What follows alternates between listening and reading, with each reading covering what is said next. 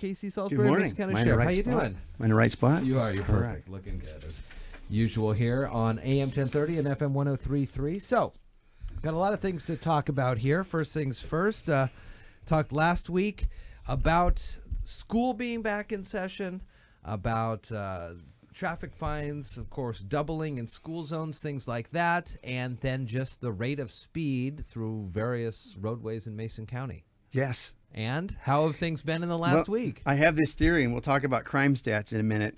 You know, I thank the folks on the North Shore. We have one of our speed devices up there. Okay. I get to spend a little time myself up there talking to residents and parked alongside the road. It's absolutely... Where do you even park up there? It's absolutely... I mean, it is... There's not much road there. No. You could be on somebody's roof in a heartbeat. Yeah. But there was a little pull out there. We've got that.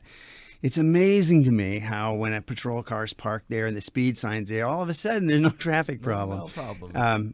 Which leads me to my crime thing. I try to explain this to people, but I think to myself, if we were to put troopers and deputies all the way up and down between here and Hoodsport and say there are going to be 12 of them there every day for the next year, what do you think the speed was going to happen? It's going to slow down. But when we go out and tell people, sorry, we don't have anybody available, we're not going to have anybody in the area, what happens to this rate of speed? It's the same thing with crime. As soon as you cut back on the number of law enforcement officers in the area, you're going to see that crime rate start to creep. So, but thank you on the North Shore. That sign is still up there. I still want to remind the people in the Lake Limerick area that it's an area of concern. There's some particular areas, and you'll see us out there as well. It's just scary with the school. I mean, school buses and kids lollygagging around before and after school. It's still dark often, Oh, too. my.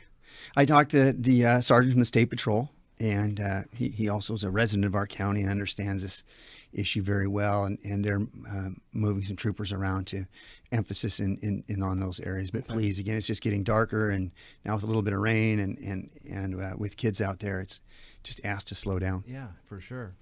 You were up in Liliwaup as well, talking with the great folks up there at their community club. What was that? Yes, Liliwaup Community Club. Had a chance to go up there. Beautiful little community club. Was built in the early 1900s. Wonderful group. I don't know, 40 people or so, 40, 50 people up there, and ate dinner with the community folks from the community club. It's interesting to me how many people from when I first started many years ago are now full-time residents around the Liliwaup, Hoodsport, Lake Cushman area, to where years ago, very few. Yeah. The other interesting thing to me is the people that you get a chance to meet that have moved in here from out of the area, the talent that these people have been engineers other places, just incredibly talented people that we have moving into our community. Many of them were retired, but just tremendous individuals. They were interested in our crime stats, and we can talk about that next if you'd like. I ran off some copies of our CompStat, which is our computer-assisted data that tells us what our crime is recorded and gives us charts and graphs. And we talked about specifically, we ran crime stats for areas, for that area. And then we talked about the overall stats for the county. And as I mentioned, actually we've mentioned over the years, we always felt that if we had places to hold people accountable, to keep people in jail, and had enough deputies, that we would see a difference in crime. And over the years, crime has went down significantly for us as a result of having the outsourcing for the jail, and we had adequate numbers of deputies. Still well below others, but we were at least hanging in there. It's easy to note now, watching the stats at this time, that since our jail has been capped and we're not able to hold like we used to or outsource, that our crime rate's gradually creeping up. Now, some of that, quite honestly, when you look at stats for the summer months, when school gets out and we get people visiting, our crime rate, because our population goes up a little bit, but we're seeing a steady climb there, and mainly in the areas of our thefts. Those have gone up quite a bit, and we've had itty-bitty increases in other areas, but I'm concerned with when I start seeing those and they rate directly with where we're at for our lowered numbers of staff and our jail cap, and it's starting to creep. So I got to ask you this, because it kind of is going with what we just talked about with the speeding. You don't tell people, or you tell people there's going to be a lot of law enforcement along a road and people will slow down. You tell them there's not, so people speed up. But we've talked here on the air about how we can't hold people in the jail. Right. Do you think that I mean, you just talking about that is kind of exactly. And people ask me about that, but the fact of the matter is the folks in the jail know immediately, because when we go out and make a contact on somebody, we may make a contact on another issue and end up contacting somebody.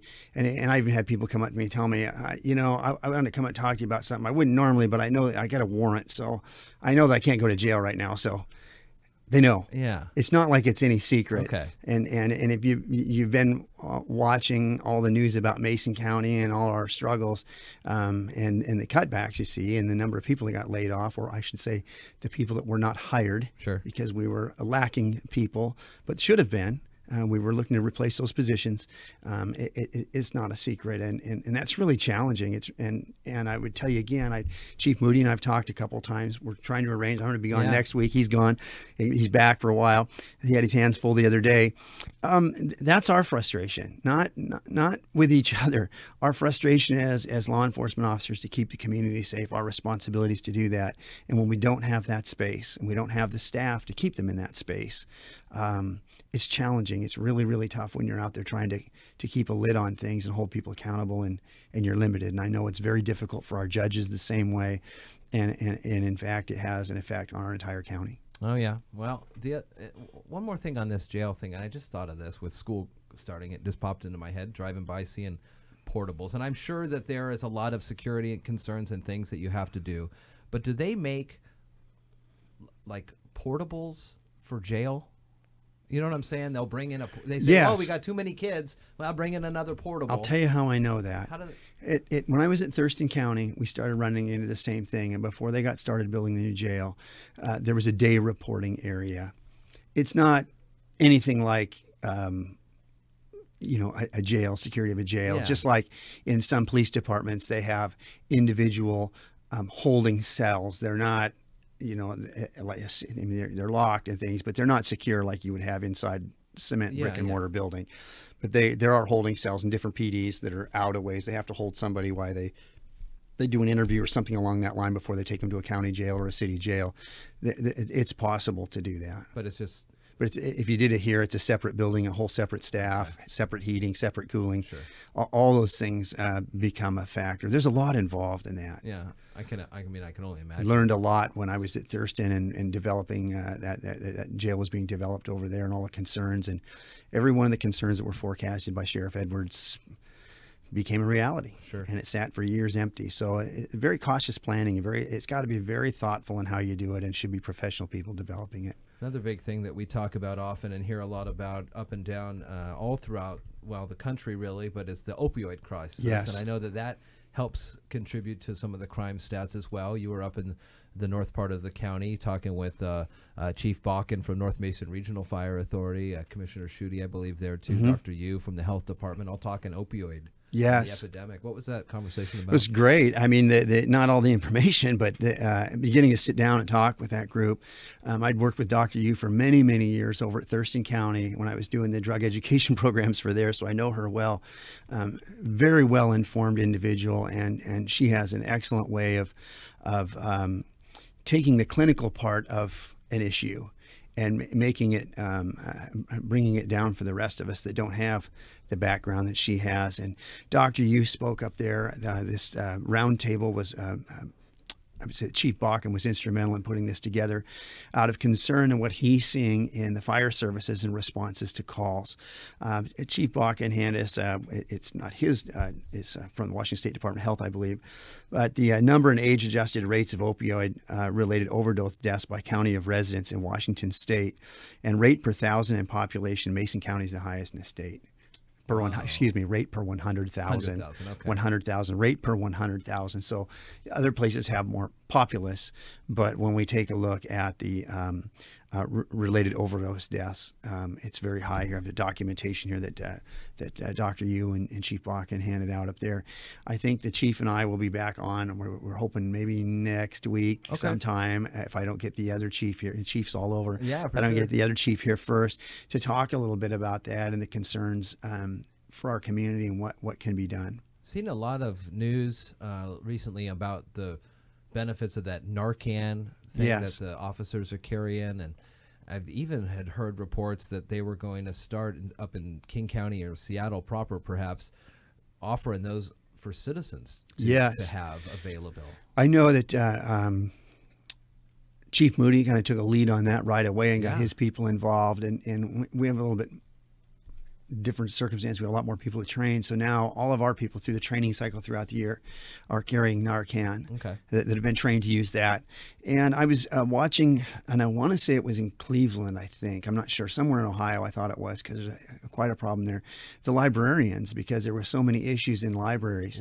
They were actually training some of, they showed and some of the people, because there was a park outside or something like that, that there was a great need for that. And public buildings, private bathrooms. Yes, those kind of things. And they had trained, and they were showing that on TV a while back. So, yeah, it's a good thing to save that life, but it's even more important thing to take that individual and work with them to move them away from that is the key part of that. Is the opioid epidemic illicit drugs, or is it still OxyContin from doctor prescriptions, or is it getting those types of prescription drugs but on larger scales on the black market? What is it here in Mason County? I should have brought Dr. Yu with us today. In talking with Dr. Yu and her presentation up there, you know, a lot of that, much of it was the OxyContin things, and I still will tell you, we have drug take back, you know, the boxes there, and that is full.